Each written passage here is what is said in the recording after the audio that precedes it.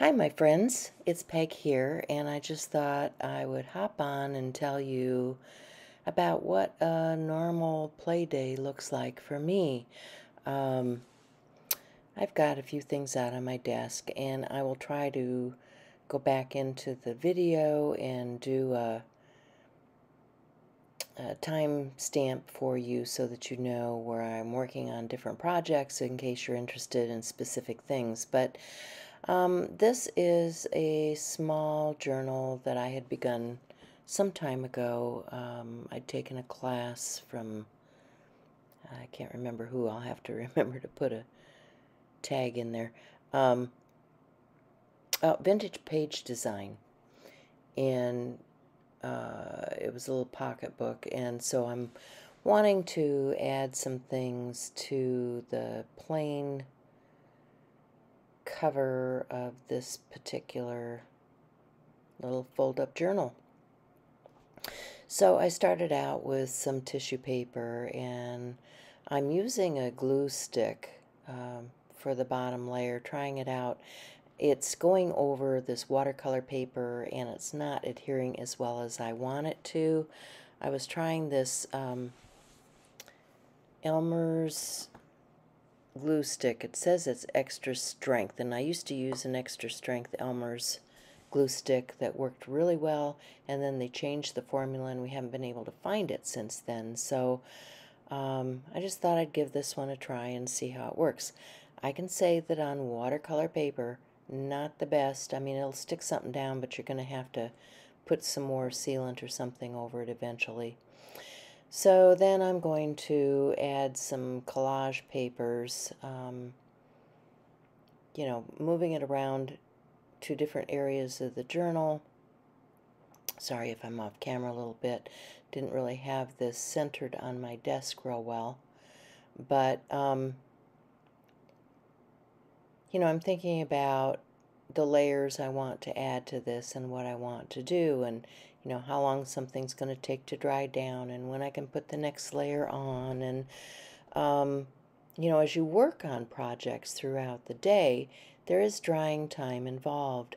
And so what I typically do is work between several different projects. I don't just sit down and do one project and start to finish. I'll pick up different things that I've got sitting around my studio and work on them until I say, well, okay, this is at a point where I need to stop and do something different. So this one, I'm doing the glue stage. This is one stage in here. I will end up flipping this over eventually and finishing out some of the tags inside. And I want to do a video of just doing some simple tags and things. So hopefully I can get that done maybe this week and get that out for you guys. Jamie, APG Jamie, did a wonderful presentation for Art Joy is Sharing this month, showing about hidden journaling and that sort of thing. And so I'm going to try to do some tags for that type of thing where you can hide things in a pocket or behind something, and yeah, do some things that are partially hidden. So I'm looking through my stash trying to find some things. I did find a chipboard piece that I decided to put on the front cover of my little fold-up journal. It says life, and I don't know, I was thinking about life and some life quotes and things that we do in life, and I thought the tags could relate to that, and the angels that we have in our lives, and that sort of thing. So that's where I was headed with this. I pulled out this piece. It's an angel that I cut out of something, and I'm going to glue that down. And because it's a heavier stock, it looks like it might have even been on some packaging or something, because it's got a shiny coat, or it might have been a card. Who knows? I collage all kinds of different things, but I'm using those sewing clips to hold that in place, and these are real handy to have. I think I've dropped them into my Amazon store before, so if you're interested in finding things like that that I use in my art, if you look in the description box below the video, I have a link to my Amazon store, and things are broken out by, mixed media and watercolor and that sort of thing. So if there's something specific you're looking for in the way of supplies, you can go there and find it. You don't necessarily have to shop with me. It just, gives you a clue as to what it is I'm using. And if you do decide to shop with me, it does give the artist, if you're looking at these things from an artist's YouTube channel, it does give them a few cents on the dollar for when you purchase that way. So just an opportunity to help those people that are providing content for you. And while you're at it, if you like this content, give it a thumbs up, subscribe so that you get notification when I have new videos coming out. And, leave a comment so that I know you've been here and that, what you liked, what you didn't like. If you have any questions, I'm happy to talk with you. So there's that chipboard piece, and I'm having some struggle with the glue bottle. I do end up having to take it to the sink and clean the cap out and add a little bit of water. I've had this glue for probably a year and a half, and they do clog up. So sometimes you have to clean the nozzle, and sometimes you have to add a little water and shake it up. And so I decide I'm definitely going to have to do that with this bottle because it is not cooperating. And it doesn't take a lot of water, just a little bit, and clean the nozzle out really well. I use some hot water and a needle and poke down through there and get it cleaned out well. So I'm struggling and struggling and struggling, and yeah, you don't need to see me struggle, but I'm going to put a little bit of ink around the edges of the chipboard and get that glued in place on the front cover, and that will make a nice addition to this little accordion or concertina style. That's what they call it, or at least what they used to call it was a concertina style pocket journal.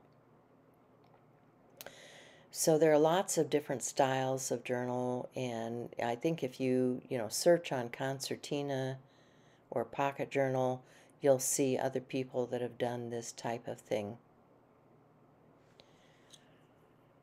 So I'm getting to the point where this is pretty wet, and I'm going to have to switch out to doing something else. So this is probably where a timestamp will come in, and we'll move on to the next thing.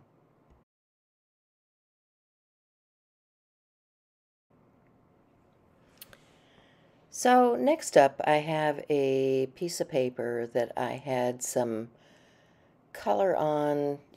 I don't know if I was just cleaning up a print or, sometimes I just have leftover paint and things, and I put it on some paper to be worked later, to be worked into a collage piece, or not sure exactly where I was going with this one, but I liked the colors, and I had some more of that collage paper left, and so I decided I was going to glue some of that down to this particular piece.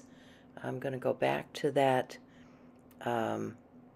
glue stick, and this paper is a smoother paper. It might be a Bristol or something like that, but it is not watercolor paper, and it's accepting the glue much better than the previous paper that I had out here.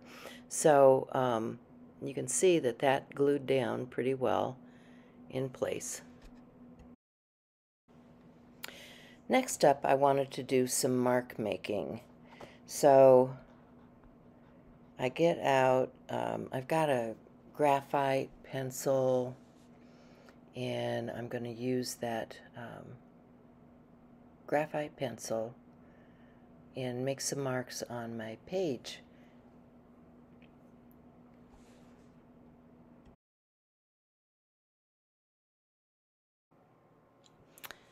I also have some very fluid liquid ink, and I'm going to just scribble some sgraffito or something on there, which is going to make the page very wet. And you know what happens when my pages get very wet? I have to set them aside to dry. I did try taking out a heat tool, and then I thought, no, I'm just going to blow this stuff around way too much. I'm not going to like that. Yeah, here I am struggling with the glue again. So, you can see I finally got it cleaned out. And shaking it up, getting the water mixed in, and I think I might finally be happy with that glue bottle. Anyway, here we go. Got the ink bottle, and I'm just gonna add some textural mark making on this background.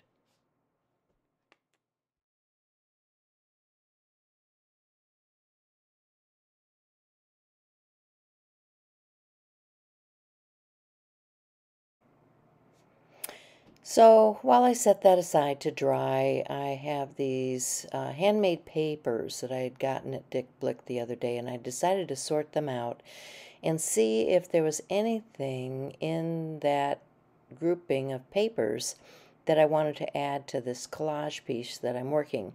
It's got some blues and browns and, you know, some of the colors that I really enjoy using.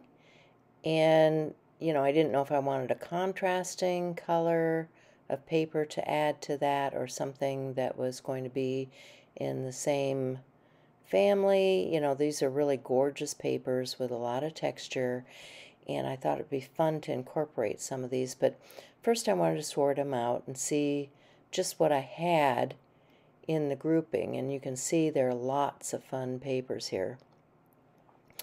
Now you can make your own papers, you can gel print, you can do all of that, and yes, I have a ton of that stuff, but I do buy some things like this. Now these are lightweight enough that you can glue them down easily, and they're going to tear and become something interesting in your art. Aren't those gorgeous? So that piece was still very wet, and I decided to move on and keep working on something else while that was drying. So I'm going to set these papers aside, and I'm going to move on to a journal. As you can see, this is a Dina Wakley craft colored journal. I like it because the cardstock in it is heavier weight, and it can take quite a bit of medium. So I'm going to start with a stamp. I start with an archival ink, and I stamp it down, and it's just not coming out quite the way I had hoped. Now, there's nothing wrong with this, but I'm not, because it's a foam stamp. Foam stamps are really made for acrylic paint or something more like that than they are for accepting ink. And, you know, the rubber stamp that I have down there probably would have worked just fine with an ink pad. But what I had in hand was this big foam stamp that I wanted to use. So I've got the general idea of the imagery that I want to portray there. So I'm going to get this golden teal paint. I want to stick with that blue tone, and a paintbrush and just a scrap of paper to put some paint on to paint with, something I dug out of the trash. And I'm going to kind of paint that image onto my page with that golden acrylic paint. I love that teal color, and with the green, you know, blue-green combo makes me happy. I don't know about you guys, but it just makes me happy. So, and especially on this craft. The background originally was probably some leftover stuff and some, I think there's some of that gloss spray from Dina on there, and maybe sprayed through a stencil or something, because I do see that there's some polka dotty kind of imagery there. But yeah, once again, I've got a very wet page, and what do I do with a wet page? I move on to something else. So I've got another journal. This one happens to be another Dina Wakley journal, and I've got some leftover paint. So what am I going to do? I'm going to use it. I'm going to put it on this page and keep creating. Okay, so we've done several projects already. We've collaged a background, we've done some mark making, we've done some mixed media journaling. I've still got some of that paint left. I've got another journal. As you can see, I work back and forth between journals. I don't just do one page in a journal until it's done. I continue to work in between things. So, you know, typically when I do a video, it's kind of a project start to finish, but this is what a play day looks like for me and how I like to work, how I like to go between projects and let things dry down in between times. So, you know, this might help you guys understand that you don't always have a start to finish project when you're working. So here we go. We've got another project.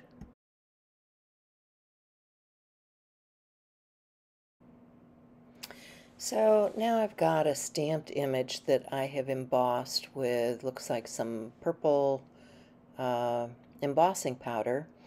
And I'm going to take out some colored pencils. These are Prismacolor pencils.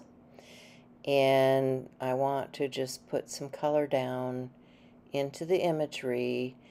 And, you know, I'm just using stuff that I've got sitting around me.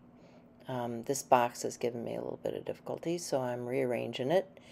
And I'm going to start with just adding some color. Now this is a real small image, so I'm trying to be a little bit careful so I don't break up the embossing on here, but it's these little delicate flowers, and I think they're so cute. And I'm thinking, well, this would be fun to put on a tag or note card or into a pocket or something. So I just want to colorize these with these colored pencils. And what I end up doing is I do have some blending solution and all of that kind of stuff, but didn't have that handy. So I had some spray hand sanitizer and a Q-tip. And I thought, well, okay, I can move that color around using that, and that's all I really wanted to do, was kind of blend that colored pencil out and move it around on the page. So that's what I end up using. You know, use what you have. You don't have to have real fancy specialized stuff. You can have a colored pencil and a Q-tip and some hand sanitizer and go to town. So want to get some color on the leaves and stems, and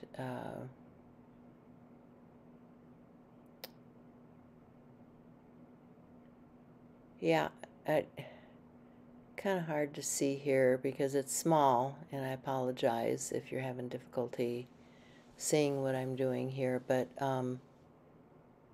just getting the colors blended together, you know, using a variety of greens, a variety of pinks and purples, a little bit of darker blue in the shaded areas, and then I'll come in with my wonderful tool here, this Q-tip, and I'm going to cut it down to make it a little bit smaller, because the tips on these are those dollar store ones. They're not even good Q-tips. They're just, you know, what I had.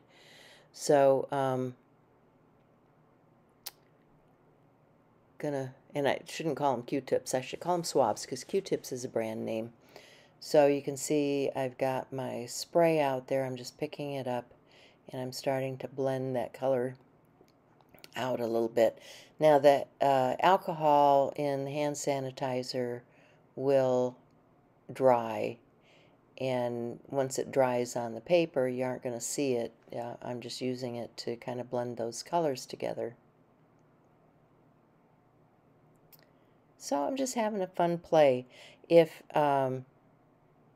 you have suggestions about what you do on a play day, or how you organize your play, or what helps you work through projects, leave me a comment. I'd like to know how you work and what you're working on. And if you have a video doing this sort of thing, send it to me so that I can see what you've done. So, trying to think if I did another project or not after this. I'm just cutting this out a little bit. I'm going to ink the edges with just a stamp pad and foam sponge tool to give it a little bit of dimension.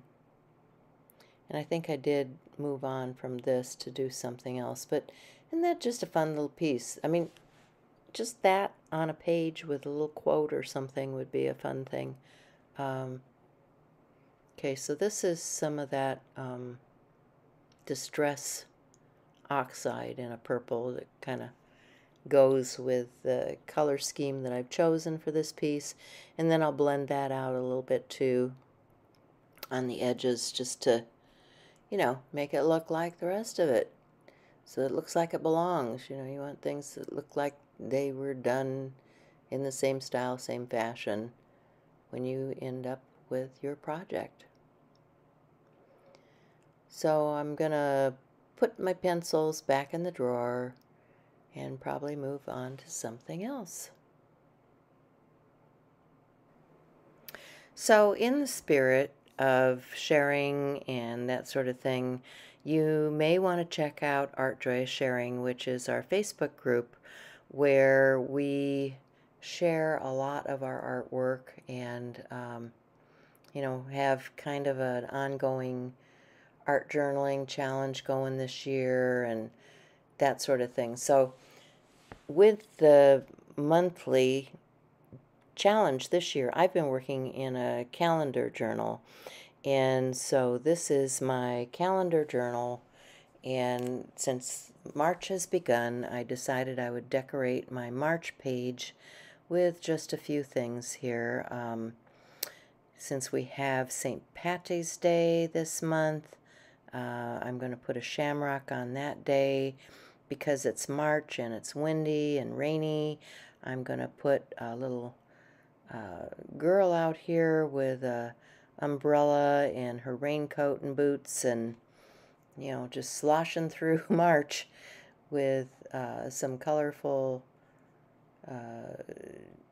umbrella to cheer up the page. And I'm going to use, I got some Neocolor 2 out because I had these markers and I didn't have anything that was flesh tone in it, and being mixed media, you can use just about anything on a page, right? So I grabbed those crayons to do the flesh tone, and there's another tin of those crayon type products. I have some gelatos and Neocolor 2 and things like that in this tin, and gonna use these pens now. These are, what are these? They're a pen I picked up at a discount store, and I can't remember which one. I've had them for a little while and I haven't done much with them, and I thought, well, I'm gonna bust them out today and give them a try because it's just something that's going into my monthly challenge journal, and it's going to be on a calendar page. And if I'm coloring things like this on a lightweight page, sometimes that stuff will go through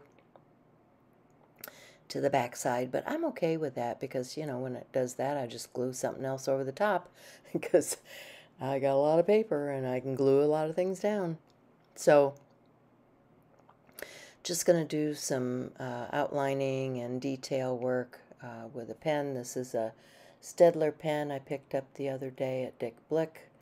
It's called Staedtler Permanent Lumo Color, and this is a fine tip pen, fine tip marker, and it's kind of a nylon tip to it. It's not felt. I like the tip a lot better than a felt tip.